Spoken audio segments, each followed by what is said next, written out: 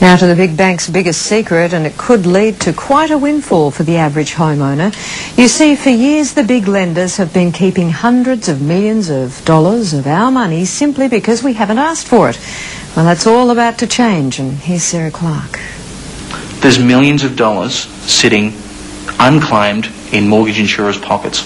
It's one of the best kept secrets in home loans. This affects everyday Australians, every day of the week, every day of the month. Hidden money that millions of home buyers are rightly entitled to, but missing out on simply because the banks, brokers and mortgage lenders don't want you to know about it.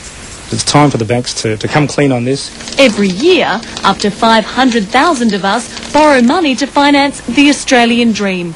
And for anyone borrowing more than 80% of their home loan, and that means a third of us, mortgage insurance is compulsory. But how many homeowners know what that insurance covers?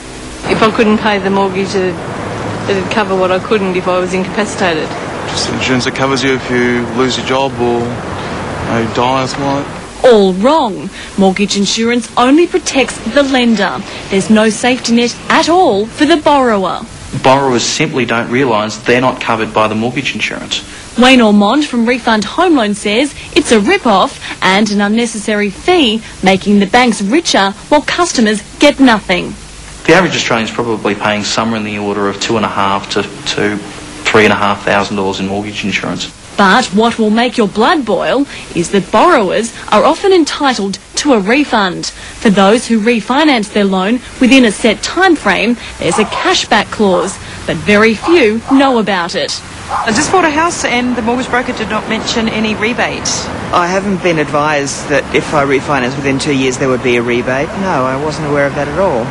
While banks and mortgage lenders don't advertise it, the reality is if a person refinances their loan within 2 years, a cut-off set by the mortgage insurers, they're actually entitled to a rebate of up to 40%. And although we try to read every contract very carefully, those things don't appear to be on the contracts. Karen Runge and her husband refinanced their home loan within the 2-year period. They were entitled to a refund but never received a cent.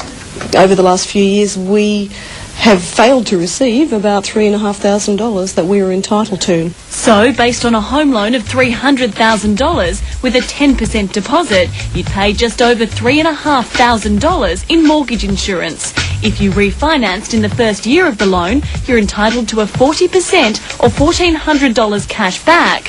If you refinance in the second year, you're supposed to get back 30% or $1,050. We've seen some massive premiums. We've seen some premiums that are up well over $20,000.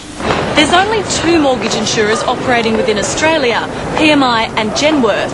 We contacted both companies and were assured PMI and Genworth automatically send a refund if the loan's discharged within 2 years. So the big question, if the money's not reaching consumers, where's it going? I have to wonder where that money is and in whose bank account that money is sitting, because it should really be in ours. No, I didn't get a refund, and apparently you're due a refund if you refinance in the first 2 years. Father of 2 Julian is also $3,000 out of pocket. He's just applied for a new home loan and is too scared to reveal his real identity because the bank threatened if he does, it may withdraw his loan. When we first met the broker for the first loan, there was no mention about if we refinance that there'd be money back. Federal MP Michael Johnson is furious consumers aren't explained their rights.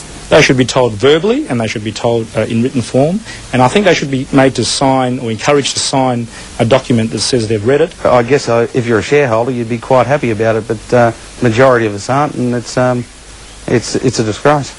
But now the secret's out. The good news for all homeowners is if you've refinanced within that 2-year period, you can still claim the refund up to 7 years later.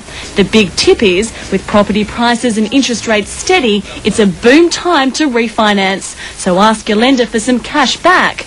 And for the thousands of Australians who have refinanced in recent years, unaware of the cashback entitlement, Wayne Ormond says they should be bashing on the doors of their lender and demanding their money back.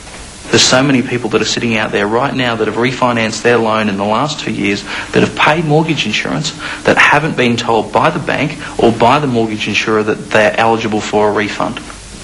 Sarah Clark reporting there, and additional details on that story can be found on our website at 7.com.au/today tonight, or you can give us a call.